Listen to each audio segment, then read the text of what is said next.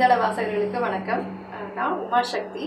திரைப்பார்வை அப்படிங்கிற இந்த பகுதியில் ஒவ்வொரு வாரமும் ஒரு திரைப்படத்தை பற்றி சில பகிர்வுகள், அதாவது அது ஒரு திரை விமர்சனமாக இருக்காது, அந்த பகுதியை சில கவனம் ஈர்த்த சில விஷயங்களை பற்றி நம்ம பேசலாம். ஒவ்வொரு வாரமும் ஒவ்வொரு படத்தை பற்றி உங்களோட நான் பேச இருக்கேன். இந்த வாரம் நம்ம பார்க்க இருக்கிறது 96 படம்.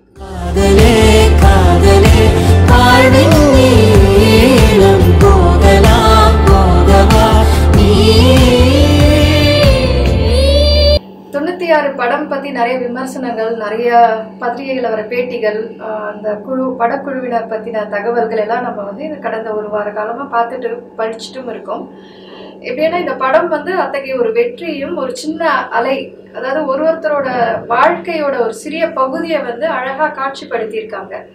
அதனால நம்மளும் ஒரு நாஸ்டாலஜிக் நினைவுக்குள்ள போகிறோம். அழகான ஒரு நினைவு பாதைக்குள்ள அது கொண்டு போய் செலுத்தி நம்மளை ஒரு ஃப்ளாஷ்பேக்கு ஒருத்தரையும் கொண்டு போய், எல்லாரையும் சொல்ல முடியாது, எல்லாருக்கும் 10 வயதுல நல்ல சில விஷயங்கள், காதல் போன்ற இல்லை ஒரு க்ரஷ் போன்ற அனுபவங்கள் இல்லாம கடந்து வந்திருக்க மாட்டோம்.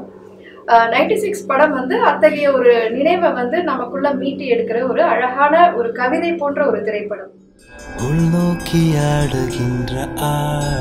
கதை நாயகன் விஜய் சேதுபதி அதில் நடிச்சிருக்கார். கதாபாத்திரத்தோட பெயர் ராம். த்ரிஷா ஜானு கதாபாத்திரத்தில் நடிச்சிருக்காங்க. ராம்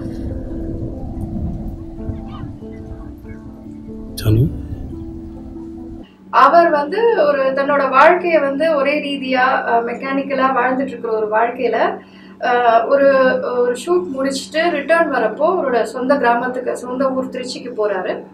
அங்க தான் படிச்ச பள்ளியை பாக்குறப்போ பழைய ஞாபகங்கள் வருது. ஒரு இடத்த போய் பாக்குறப்போ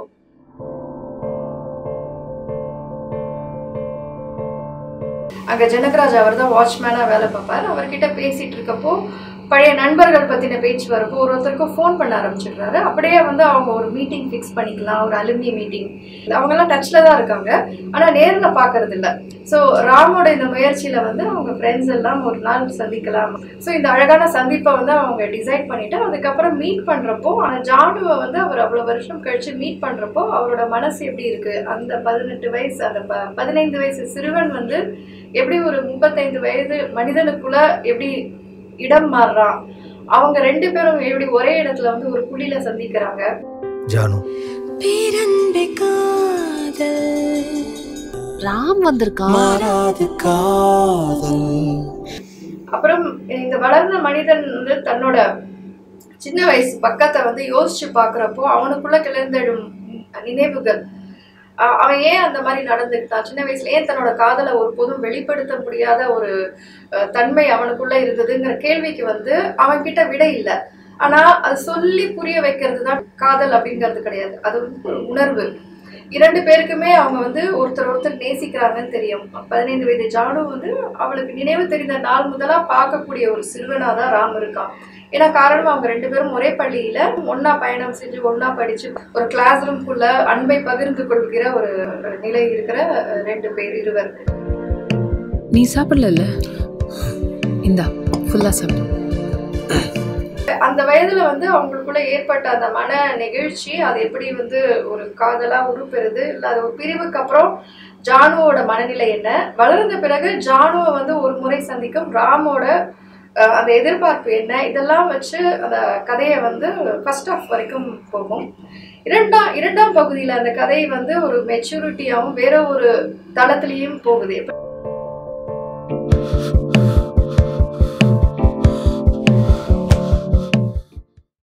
இந்த படத்தை என்ஹான்ஸ் பண்றது இன்னொரு ஒரு முக்கியமான விஷயம் இந்த படத்தோட கேஸ்டிங். அந்தந்த கதாபாத்திரத்துக்கு ரொம்ப மிக பொருத்தமான நபர்களை தேர்வு செஞ்சதே பாதி வெற்றி. ராம் கதாபாத்திரத்துக்கு கனகச்சிதமா பொருந்துறவர் விஜய் சேதுபதி தான். நெக்ஸ்ட் த்ரிஷா சமீப காலமா ஒரு பெண் மைய கதாபாத்திரத்தை தேர்ந்தெடுத்து நடிச்சுட்டு வராங்க. வகையில அவங்களுக்கு இதுக்கு முன்னாடி விண்ணை தாண்டி வருவாயா ஜெஸ்ஸியை யாராலும் மறந்திருக்கவே முடியாது. அதுக்கு நெக்ஸ்ட் அவங்களுக்கு பெயர் சொல்ற அளவுக்கு உள்ள பாத்திரம் ஜானு. இப்போ ஜானுவா ஜெஸ்ஸியான்னு த்ரிஷா ஃபேன்ஸ் யோசிக்கிற அளவுக்கு அந்த அளவுக்கு இந்த கதாபாத்திரம் வலுவா அவங்களுக்கு அமைஞ்சிருக்கு.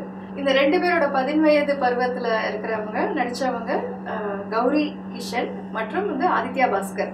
ஆதித்யா பாஸ்கரோட ஹேர் ஸ்டைல்ல இருந்து அவரோட மேனரிசம்ஸ் எல்லாமே வந்து விஜய் சேதுபதியோட ஒரு சின்ன பதிப்பாக இருக்குது இந்த படத்தில். அவரோட மிகையற்ற நடிப்பும் யதார்த்தமாக ஒரு பையன் தனக்குள்ள ஒடுங்கி போய் ஏதோ சொல்ல வந்த விஷயத்த சொல்ல முடியாமல் தவிக்கிற ஒரு பாத்திரத்தில் ரொம்ப அழகாக பொருந்தி போயிருக்கார். ப்ளஸ் வந்து கௌரியோட அந்த ஒரு பார்வையும் அவங்க வந்து நிதானமும் அந்த பெண்ணோட ஒரு சிரிப்பும் அந்த ஒரு கவிதை தருணங்களும் வந்து கடைசி சீனில் வந்து ஒரு பிரிய போகிற ஒரு இடத்துல ஒரு நிமிஷம் தயங்கி ஒரு இங்கை எடுத்து தெளிப்பாங்க. அந்த சில காட்சிகளுமே வந்து அந்த படத்தோட ஒரு ரொம்ப முக்கியமான காட்சி. ப்ளஸ் அவங்களோட குரல் வளமும் அவங்க தேர்ந்தெடுக்கிற பாடல்களும் வந்து அந்த கிளாஸ் ரூம் என்டர்டைன் பண்ணும். டீச்சர்ஸே கூப்பிட்டு பாட வைப்பாங்க. அப்படி வந்து ராமோட விருப்ப பாடலான யமுனை ஆற்றிலே வந்து அவங்க கடைசி வரைக்கும் ஏன் பாடலை அப்படிங்கிறதுக்கான ஒரு அழகான விளக்கமும் அந்த படத்துக்குள்ளே இருக்கும்.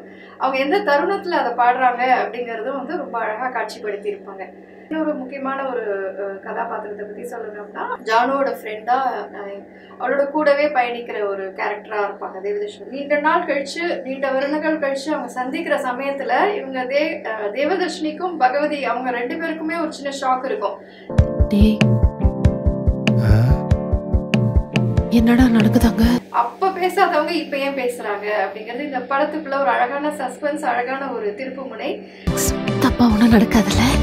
அவங்க பேச ஆரம்பிச்ச உடனே மடை திறந்த வெள்ளம் போல அவங்க பேசின பழைய விஷயங்கள் அவங்களுக்குள்ள ஏன் வந்து அவங்க திருப்பி ஏன் வந்து காதலை வெளிப்படுத்திக்கல அப்படிங்கிறதுக்கான சொல்லப்படாத விஷயம் ரொம்ப அழகா டீசெண்டா எந்த ஒரு மிகை உணர்ச்சியும் இல்லாம இயல்பா வெளியே வரும் தருணங்கள் மூலம் காட்சிப்படுத்தி இருக்காங்க. ஆனா இப்ப இந்த சமயத்துல ஒண்ணு சொல்லணும்னு தோணுது, சொல்ல மாட்டேன்.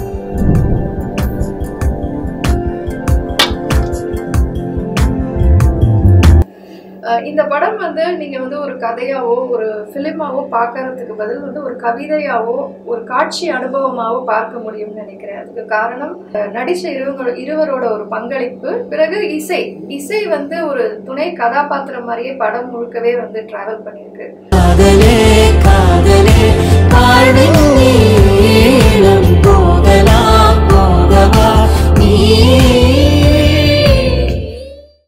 ஸோ அது காதலேன்னு ஒரு பேக் ஸ்கோர் உங்களுக்கு வரப்போ உங்கள் உள்ளத்துக்குள்ளே வந்து ஒரு நெகிழ்ச்சி, ஒரு மடைமாற்றம், ஒரு உணர்வு பூர்வமாகவும் ஒரு slightly you can say spiritual, அந்த அளவுக்கு வந்து உங்கள் உணர்வு நிலையில் வந்து மாற்றம் கொண்டு வர வேலையை வந்து இசை ரொம்ப அழகாக செஞ்சுருக்கு. இயக்குனர் வந்து ஒரு சினிமோட்டோகிராஃபர் அப்படிங்கிறதுனால விஷுவலாகவும் ஒரு பொயட்ரி அதுக்குள்ளே அந்த படத்துக்குள்ளே இருக்குது.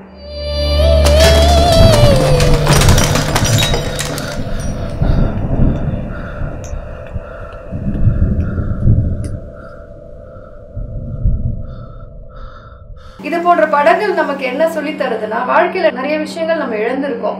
ஆனா அதுக்காக நம்ம அங்கேயே தங்கிடுறது இல்லை, மேற்கொண்டு வாழ்க்கையை நம்ம முன்னெடுத்து போய்கிட்டே இருக்கோம். அப்படி போகிறப்போ சில சமயம் நம்ம வந்து இழந்த விஷயங்கள் நம்ம கண்ணு முன்னாடி வந்து நிற்கிறப்போ அது எப்படி இருக்கும்? நமக்கு அதிர்ச்சியா இருக்கலாம், இல்லை சந்தோஷமா இருக்கலாம், இல்லை நமக்கு வந்து எதுவும் செய்யாம கடந்து போகலாம். அப்படி ஒரு விஷயம் வரப்போ அதை எப்படி நம்ம ஹேண்டில் பண்ணணும் அப்படிங்கிறத வந்து ஒரு அழகான ஒரு கதை மூலமா இந்த இயக்குனர் பிரேம்குமார் சொல்லியிருக்காரு. ஸோ விஜய் சேதுபதி மற்றும் த்ரிஷா 2 பேரோட ரோல்ஸ் வந்து இந்த படத்தில் ரொம்ப அவங்கள வந்து அந்த கதாபாத்திரமாகவே வாழ வச்சிருக்குன்னு சொல்லலாம்.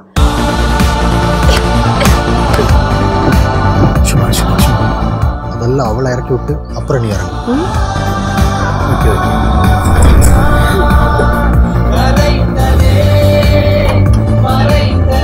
வலதுகள் நீங்க வந்து எல்லா வகையாகவும் உங்களை காட்சி பூர்வமாகவும் உணர்வு பூர்வமாகவும் நினைவு பூர்வமாகவும் எல்லா வகையிலையும் ஒரு படம் வந்து உங்களை ஒரு மென் உணர்வுக்குள்ள கொண்டு போகுது அப்படின்னு சொன்னா அது நிச்சயம் 96 தான்.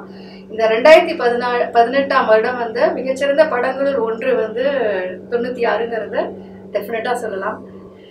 ஸோ 96 நீங்கள் பர்சனலாக பார்த்து அனுபவிக்க வேண்டிய ஒரு படம். அதை பற்றி பேசுறதுக்கோ விவாதிக்கிறதுக்கோ பெருசாக கருத்து சொல்றதுக்கோ எதுவும் இல்லை. மற்றொரு திரைப்படம் மூலமாக மீண்டும் சந்திக்கலாம்.